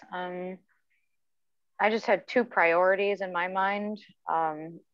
A conservation overlay, which was on your list, David, and second, which is closer to the cluster subdivisions, is that we need to focus on affordable housing. We've talked a lot today about large landowners and effects to them, but we need to consider affordable housing and affordable options, either in the hamlet or as a cluster subdivision in the low density zone, something of that effect. I just wanted to point those 2 things out.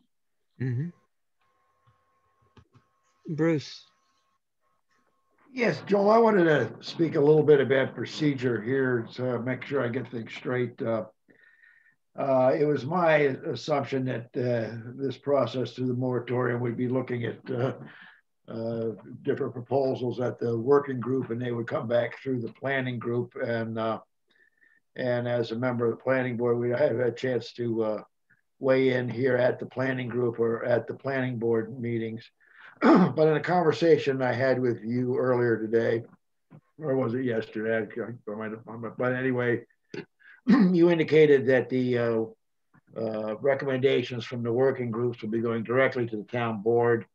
And I think everyone needs to be clear on that. I think when Kelly was asking, how to proceed as a town board member, or planning board member, to join this process, I may have given her a bum steer because I thought that the work from the from the different groups would come packed back through the group. But what you're saying is that if we're going to get our input on this and we're going to actually influence the work product, we need to do it at the breakout, at the work groups, at the Hamlet group, conservation, you know, at that level. I just want to make sure I'm straight on that. Yeah, the accelerated timeline makes it virtually impossible for us to continue the way we have been with having the working groups report to the planning group and hashing things out in the planning group to see whether we have consensus before moving it to the town board for consideration. I think practically speaking, we're going to have to go from the working groups to the town board, and then get the town board going to send it back for you know further reworking, or just move the process along. But David, do you agree that that's kind of necessary? I do think so. I think there's two parts to this question, Bruce. And I think the first one is that the place to be most effective is at the working group. The place that, you know, if you want to be involved in the consideration of what the current low density residential zone turns into, those different zones, that work is happening at the conservation working group. And if you want to be involved in the Hamlet zoning, that work is happening at the Hamlet working group. And I think with the schedule we've laid out, to have something come out of the conservation working group and then come for review at the planning group, which is what the working groups are made out of, before going to the town board. You know, I think we need input from the town board on this, but I think it would be really difficult with the schedule to have, and not very useful to have the planning, have something finish at the working group level and then rehash it at the combined planning group level, which is basically the planning group is the working groups put together before it goes to the town board meeting, which is the third Monday, the third Tuesday of the month. Yeah. What I think should really happen is that for that work that comes out of the working groups, I think the town board meeting is kind of going to be, that special town board meeting is going to be like the planning group meeting. And we need to figure out how that works, how that's a spot for where everyone comes together at those combined meetings, where we're spitting out the work, the completed work for review by the planning board and the CAC and the town board. But I do think that direction needs more discussion with the various boards. I see Claire has her hand up. Yeah, I basically just wanted to support what you just said roughly, David. I mean, I actually thought at our last meeting, which I suppose was just the conservation group, that we had rather abolished the planning group because none of us wanted to go to a meeting every night a week for 2 hours. So I think we all felt that the planning group really was redundant as a group. So just supporting what you said, basically. One thing I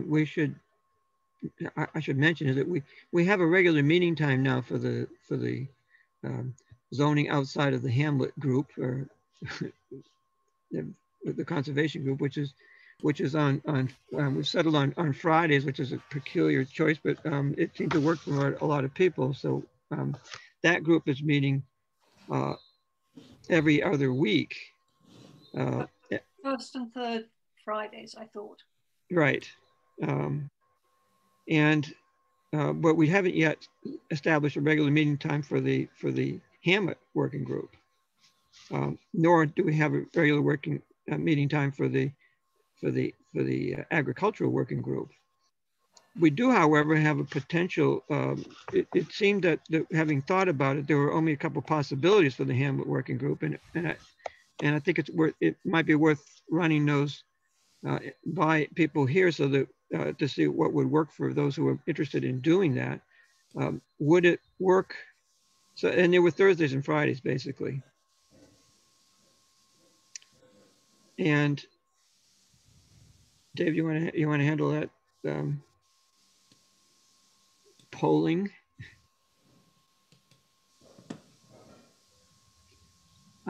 We're not hearing you somehow.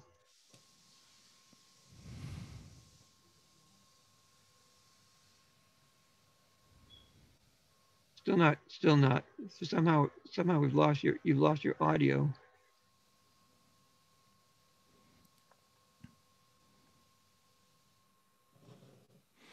Check your mic connection. Zoom thinks you have audio. Joel, while David's coming back on online, this is Alyssa. I was wondering what Claire was saying. So is that something that's going to be happening where the overall planning group is going to stop meeting and instead just be meeting with the working groups, or will it continue to meet at this time? I was a little confused about that. Well, essentially it's being proposed that we stop having our regular meetings, at least until we get past the crunch time here with getting this all together. So this particular meeting would go away in favor of the working group. Correct. Okay, is that something that everybody's for? Well, we could ask that question. I see. Hey, looks like it's catching me again. I literally changed nothing. I have no idea. I don't even have an external mic. It's just through the laptop, but wow. Decided to find me again. I see a question from Jess Sapansky. How do we get involved in the working group meetings? And the answer is those working group meetings are on the town calendar and will also be announced on the email list that I pasted into the chat earlier to get on. Those are Zoom meetings just like this one. The conservation group meetings, as Claire mentioned, are the first and third Fridays of the month. I think we need to find a date, but it'll probably be the second and fourth Thursday or Friday of the month for the Hamlet group. And then the third Monday of the month is when the town board special monthly meeting for reviewing this goes. And I think, Joel, what we're really talking about with the planning group is really combining the planning group meeting and the town board meeting. So that's really, it's the town board meeting where people would come to get updates on completed work, which is different from participating in completing the work, which is happening at the working group level. So we haven't had the discussion yet at the town board level how we would handle all that. I mean, it could be handled like a planning group meeting, with broader participation. We need to talk about to what extent the town board will want to focus on its own discussion as part of that meeting, and how the votes get taken as far as moving the process along, because ultimately the town board has to agree on what it wants to entertain and put forth to the public for consideration. So we'll need to talk about it, but clearly it's going to be that town board meeting is going to end up being a substitute for or an expansion of, depending on how it plays out, the planning group meeting as a whole. I don't know if that's what we agreed on as the town board when we set that third meeting. It was an opportunity for us to discuss things that are proposed to us. Yeah, well, I'm not in favor of a 4 or 5 hour meeting. Yeah, that's what I'm saying. How we handle it is something we didn't talk about at all. And we need, so we'll have to have that conversation.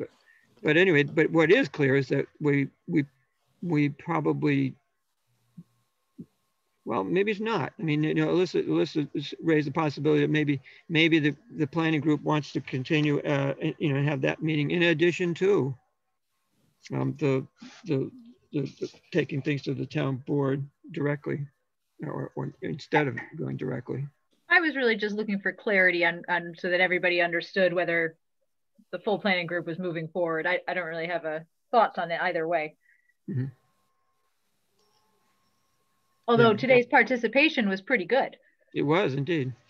Well, we've had some good planning group meetings, but it's not clear to me that this kind of conversation couldn't happen at the third town board meetings. Consider that half of this meeting was spent in this kind of conversation, and if it was focused on specific proposals coming out of the working group, then a broader discussion could be had, and then the town board could have a sort of a separate or a more limited conversation amongst the group about how to how to handle it and where to proceed from there. Yeah. So I think that that's a great conversation to have for the town board to have and to decide.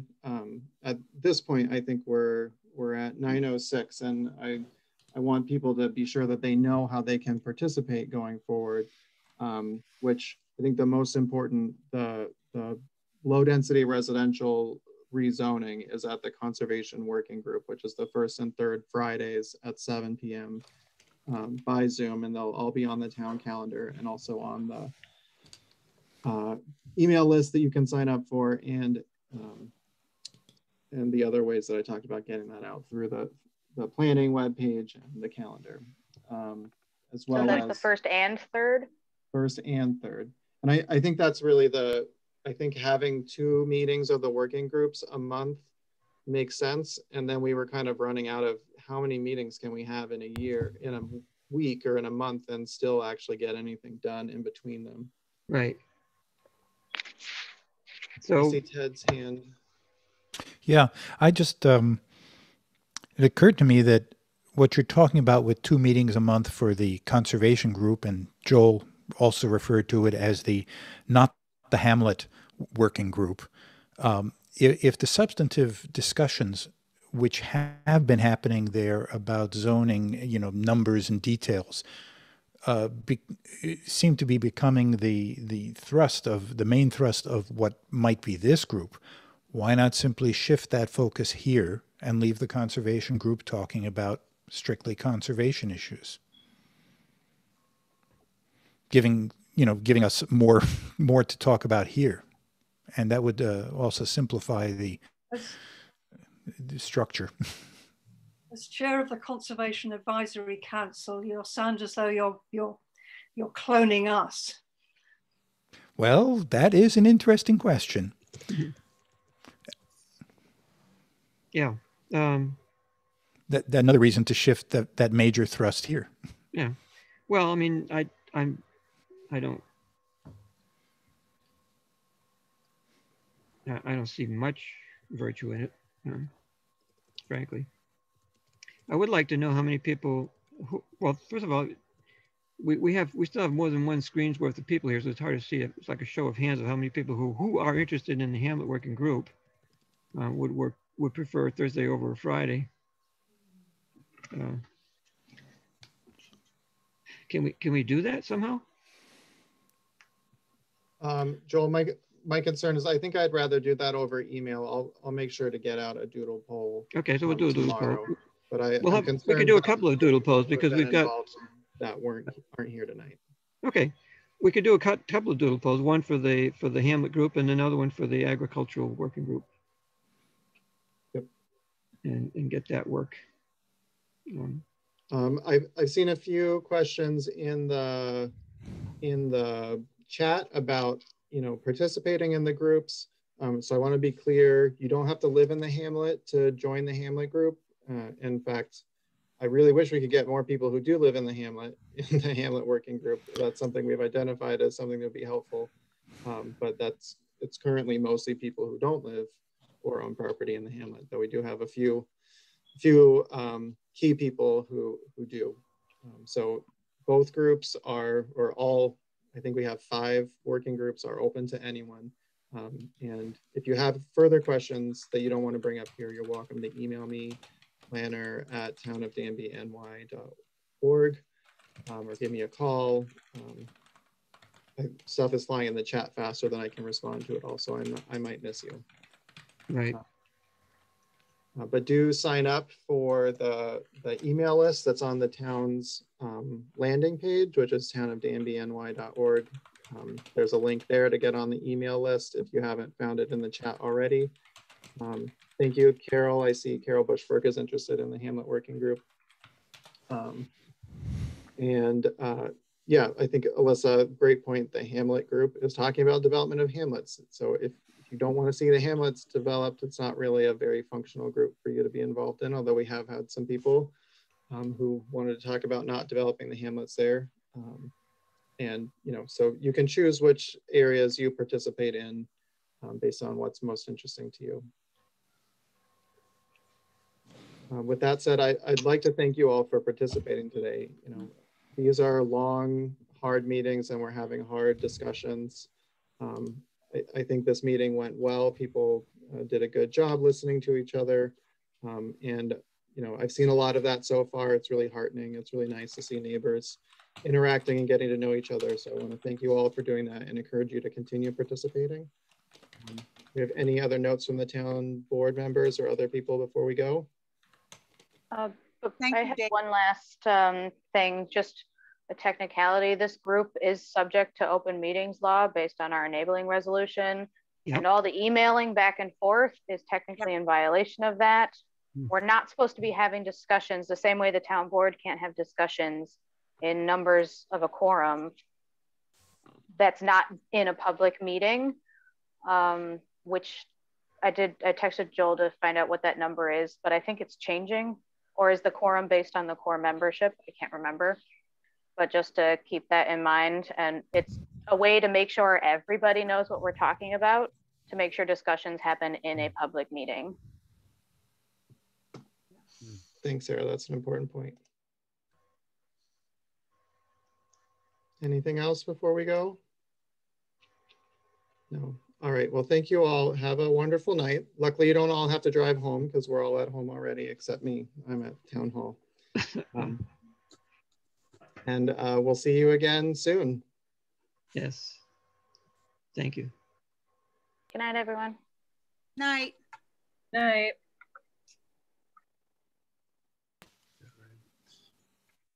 Good night.